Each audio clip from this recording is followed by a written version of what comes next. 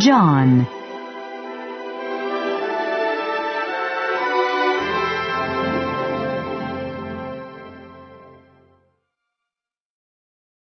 The Elder, to my dear friend Gaius, whom I love in the truth. Dear friend, I pray that you may enjoy good health and that all may go well with you, even as your soul is getting along well. It gave me great joy to have some brothers come and tell me about your faithfulness to the truth and how you continue to walk in the truth. I have no greater joy than to hear that my children are walking in the truth. Dear friend, you are faithful in what you are doing for the brothers, even though they are strangers to you. They have told the church about your love. You will do well to send them on their way in a manner worthy of God. It was for the sake of the name that they went out, receiving no help from the pagans. We ought therefore to show hospitality to such men that we may work together for the truth. I wrote to the church, but Diotrephes, who loves to be first, will have nothing to do with us. So if I come, I will call attention to what he is doing, gossiping maliciously about us. Not satisfied with that, he refuses to welcome the brothers. He also stops those who want to do so and puts them out of the church. Dear friend, do not imitate what is evil, but what is good. Anyone who does what is good is from God. Anyone who does what is evil has not seen God. Demetrius is well spoken of by everyone, and even by the truth itself. We also speak well of him, and you know that our testimony is true. I have much to write to you, but I do not want to do so with pen and ink. I hope to see you soon, and we will talk face to face. Peace to you. The friends here send their greetings. Greet the friends there by name.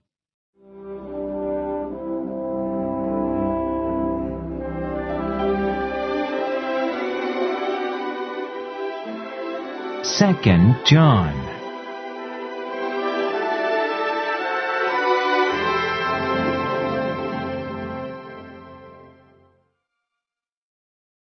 The Elder, to the chosen lady and her children, whom I love in the truth, and not I only, but also all who know the truth, because of the truth which lives in us and will be with us forever. Grace, mercy, and peace from God, the Father, and from Jesus Christ, the Father's Son, will be with us in truth and love. It has given me great joy to find some of your children walking in the truth, just as the Father commanded us. And now, dear lady, I am not writing to you a new command, but one we have had from the beginning. I ask that we love one another, and this love, that we walk in obedience to his commands. As you have heard from the beginning, his command is that you walk in love. Many deceivers who do not acknowledge Jesus Christ as coming in the flesh have gone out into the world. Any such person is the deceiver and the Antichrist. Watch out that you do not lose what you have worked for, but that you may be rewarded fully. Anyone who runs ahead and does not continue in the teaching of Christ does not have God. Whoever continues in the teaching has both the Father and the Son.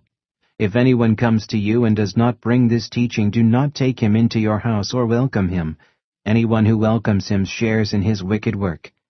I have much to write to you, but I do not want to use paper and ink.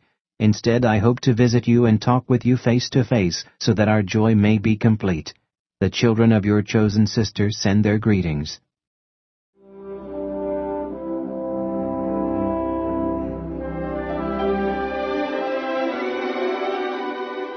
First John. Chapter 1.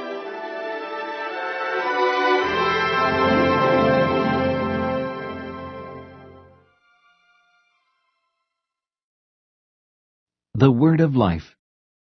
That which was from the beginning, which we have heard, which we have seen with our eyes, which we have looked at, and our hands have touched, this we proclaim concerning the Word of Life. The life appeared, we have seen it and testified to it, and we proclaim to you the eternal life which was with the Father and has appeared to us. We proclaim to you what we have seen and heard, so that you also may have fellowship with us, and our fellowship is with the Father and with his Son Jesus Christ. We write this to make our joy complete. Walking in the light. This is the message we have heard from him and declare to you. God is light, in him there is no darkness at all. If we claim to have fellowship with him, yet walk in the darkness, we lie and do not live by the truth. But if we walk in the light as he is in the light, we have fellowship with one another, and the blood of Jesus his Son purifies us from all sin. If we claim to be without sin, we deceive ourselves and the truth is not in us. If we confess our sins, he is faithful and just and will forgive us our sins and purify us from all unrighteousness. If we claim we have not sinned, we make him out to be a liar, and his word has no place in our lives.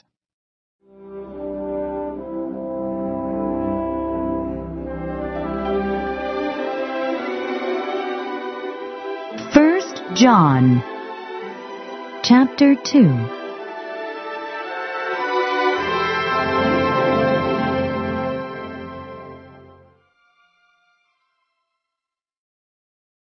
My dear children, I write this to you so that you will not sin. But if anybody does sin, we have one who speaks to the Father in our defense, Jesus Christ, the righteous one. He is the atoning sacrifice for our sins, and not only for ours, but also for the sins of the whole world. We know that we have come to know him if we obey his commands. The man who says, I know him, but does not do what he commands is a liar, and the truth is not in him. But if anyone obeys his word, God's love is truly made complete in him. This is how we know we are in him.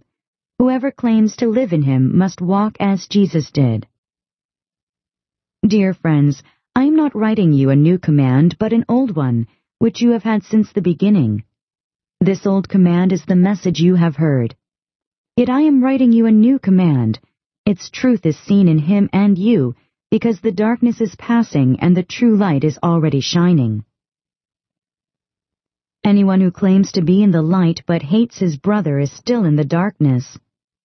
Whoever loves his brother lives in the light, and there is nothing in him to make him stumble.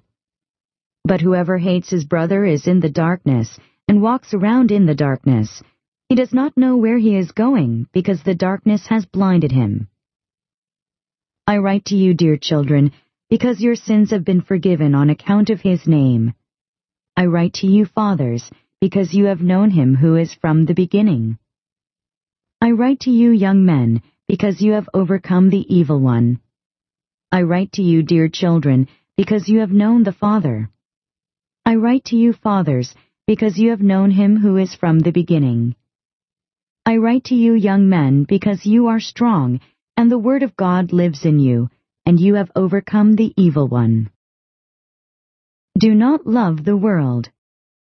Do not love the world or anything in the world. If anyone loves the world, the love of the Father is not in him. For everything in the world, the cravings of sinful man, the lust of his eyes, and the boasting of what he has and does, comes not from the Father, but from the world. The world and its desires pass away, but the man who does the will of God lives forever. Warning against Antichrists. Dear children, this is the last hour, and as you have heard that the Antichrist is coming, even now many Antichrists have come. This is how we know it is the last hour. They went out from us, but they did not really belong to us. For if they had belonged to us, they would have remained with us. But their going showed that none of them belonged to us. But you have an anointing from the Holy One, and all of you know the truth.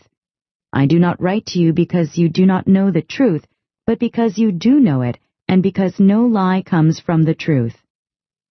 Who is the liar? It is the man who denies that Jesus is the Christ. Such a man is the Antichrist. He denies the Father and the Son. No one who denies the Son has the Father. Whoever acknowledges the Son has the Father also. See that what you have heard from the beginning remains in you. If it does, you also will remain in the Son and in the Father. And this is what he promised us, even eternal life. I am writing these things to you about those who are trying to lead you astray. As for you, the anointing you received from him remains in you, and you do not need anyone to teach you. But as his anointing teaches you about all things, and as that anointing is real, not counterfeit, just as it has taught you, remain in him. Children of God. And now, dear children, continue in him, so that when he appears, we may be confident and unashamed before him at his coming. If you know that he is righteous, you know that everyone who does what is right has been born of him.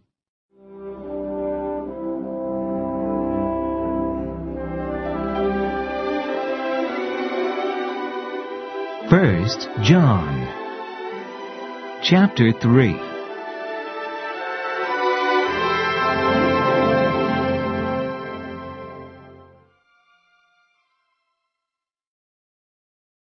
How great is the love the Father has lavished on us, that we should be called children of God, and that is what we are.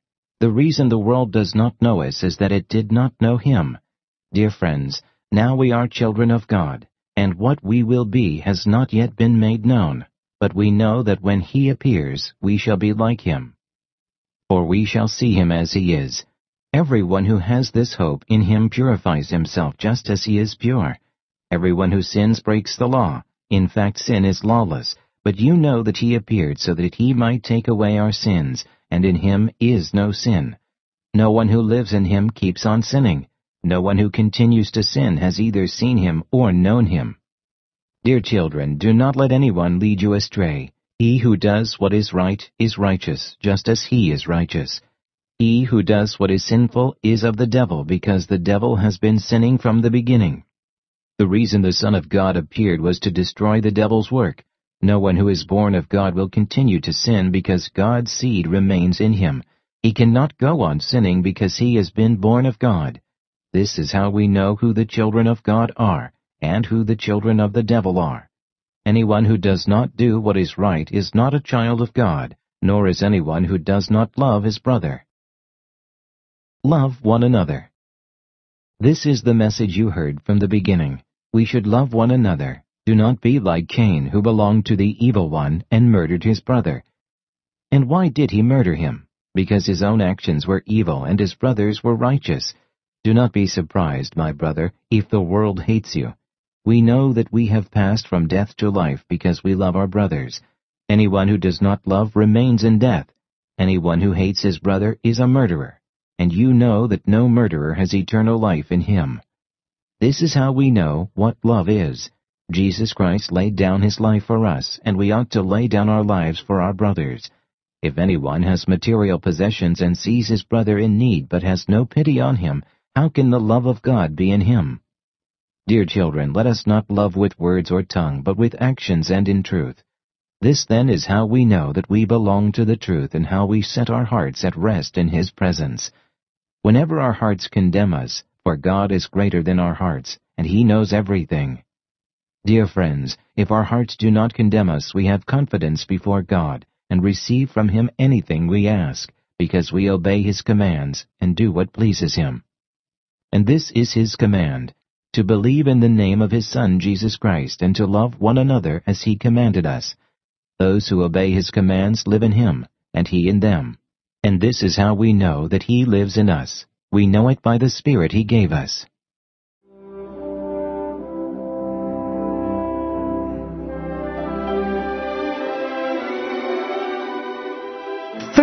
John. Chapter 4.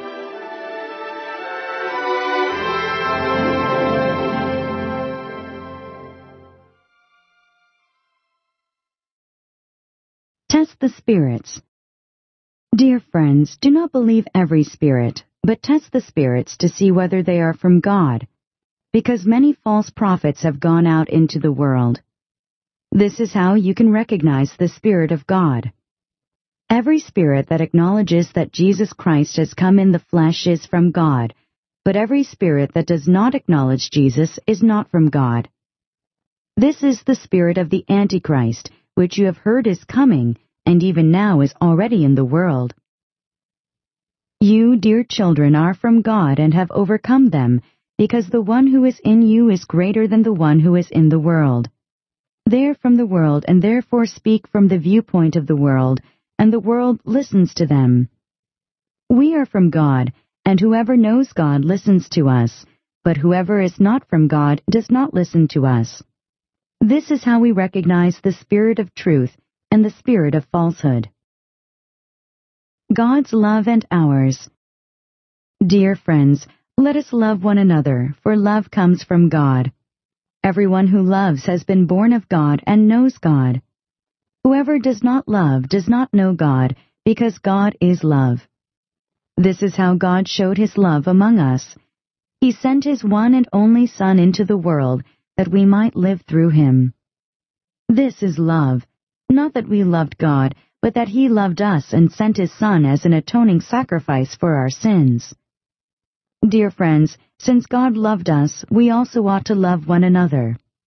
No one has ever seen God, but if we love one another, God lives in us, and his love is made complete in us. We know that we live in him and he in us, because he has given us of his Spirit. And we have seen and testified that the Father has sent his Son to be the Savior of the world. If anyone acknowledges that Jesus is the Son of God, God lives in him and he in God. And so we know and rely on the love God has for us. God is love. Whoever lives in love lives in God, and God in him. In this way, love is made complete among us, so that we will have confidence on the day of judgment, because in this world we are like him. There is no fear in love, but perfect love drives out fear, because fear has to do with punishment. The one who fears is not made perfect in love. We love because he first loved us. If anyone says, "I love God," yet hates his brother, he is a liar. For anyone who does not love his brother, whom he has seen, cannot love God, whom he has not seen. And he has given us this command: whoever loves God must also love his brother.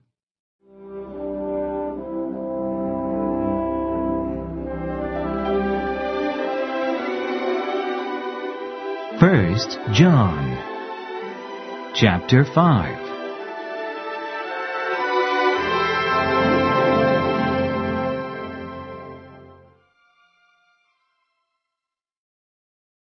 Faith in the Son of God. Everyone who believes that Jesus is the Christ is born of God, and everyone who loves the Father loves his child as well. This is how we know that we love the children of God, by loving God and carrying out his commands. This is love for God, to obey his commands, and his commands are not burdensome, for everyone born of God overcomes the world. This is the victory that has overcome the world, even our faith. Who is it that overcomes the world? Only he who believes that Jesus is the Son of God. This is the one who came by water and blood, Jesus Christ. He did not come by water only, but by water and blood, and it is the Spirit who testifies, because the Spirit is the truth. For there are three that testify, the Spirit, the water, and the blood, and the three are in agreement. We accept man's testimony, but God's testimony is greater, because it is the testimony of God, which he has given about his Son. Anyone who believes in the Son of God has this testimony in his heart. Anyone who does not believe in God has made him out to be a liar, because he has not believed in testimony God has given about his Son. And this is the testimony God has given us, eternal life, and this life is in his Son. He who has the Son has life. He who does not have the Son of God does not have life. Concluding remarks. I write these things to you who believe in the name of the Son of God, so that you may know that you have eternal life. This is the confidence we have in approaching God, that if we ask anything according to his will, he hears us, and if we know that he hears us whatever we ask, we know that we have what we asked of him. If anyone sees his brother commit a sin that does not lead to death, he should pray, and God will give him life. I refer to those whose sin does not lead to death. There is a sin that leads to death. I am not saying that he should pray about that. All wrongdoing is sin, and there is sin that does not lead to death. We know that anyone born of God does not continue to sin. The one who was born of God keeps him safe, and the evil one cannot harm him. We know that we are children of God, and that the whole world is under the control of the evil one. We know also that the Son of God has come and has given us understanding, so that we may know him who is true, and we are in him who is true, even in his Son, Jesus Christ.